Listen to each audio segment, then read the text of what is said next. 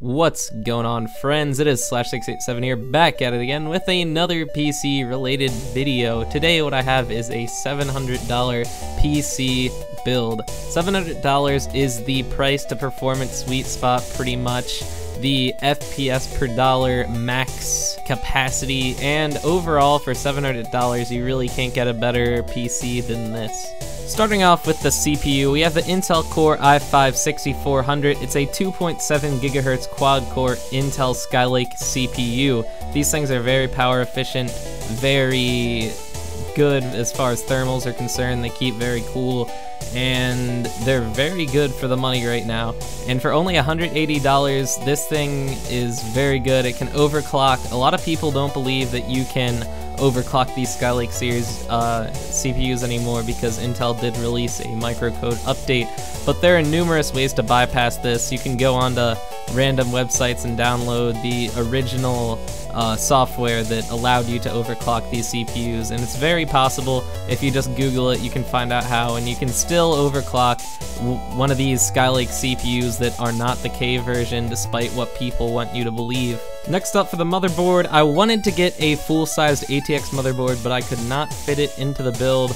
We have the Gigabyte GA-H11OMA Micro ATX Socket 1151 motherboard. That's quite a mouthful, but this thing's a Micro ATX motherboard. It obviously supports DDR4 because that's what the Skylake CPUs use, and it supports our Skylake CPU, which is a great thing, and it supports 32 gigabytes of DDR4.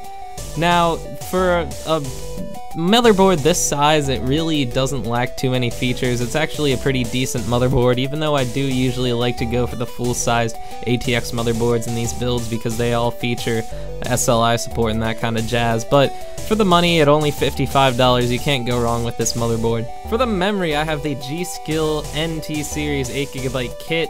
It's DDR4 clocked at 2133 MHz, and it comes in two 4GB sticks.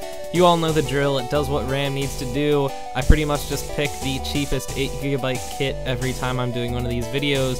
I mean, unless you're buying from some really crazy Chinese or, you know, pretty much just some low-quality RAM you've never heard of, RAM is always going to hold up. Just buy some. It doesn't matter what brand it is most of the time, unless, like I said, it's some crazy brand that has a terrible reputation.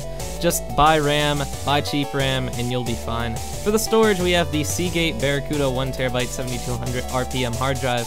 Same thing goes for this hard drive as goes with the RAM. I picked the cheapest 1TB hard drive I could find, and just so happened today that it was the Seagate Barracuda 1TB hard drive.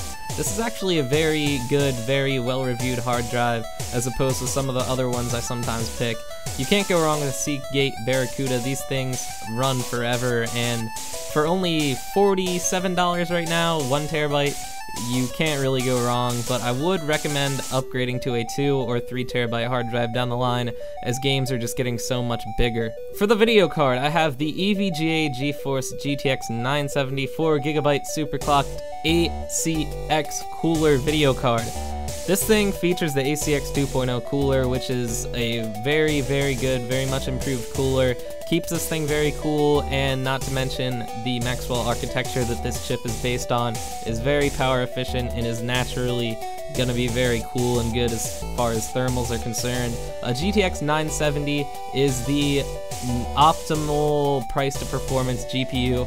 Now, I know there's going to be somebody commenting, oh, the R9 390 is better or whatever, but when it comes down to it, whichever of the two GPUs, whether it's the R9 390 or the GTX 970, whichever one's cheaper, pretty much just go with that one because they're so close when it comes down to it.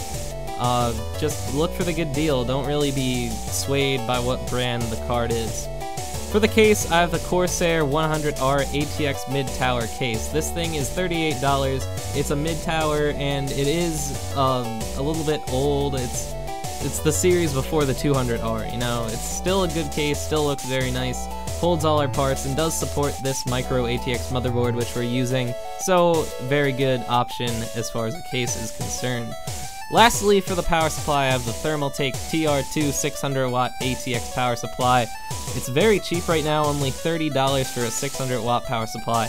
Has pretty good reviews, I think it's 4.5 stars, and for the money, you're getting 600 watts, so you can't complain.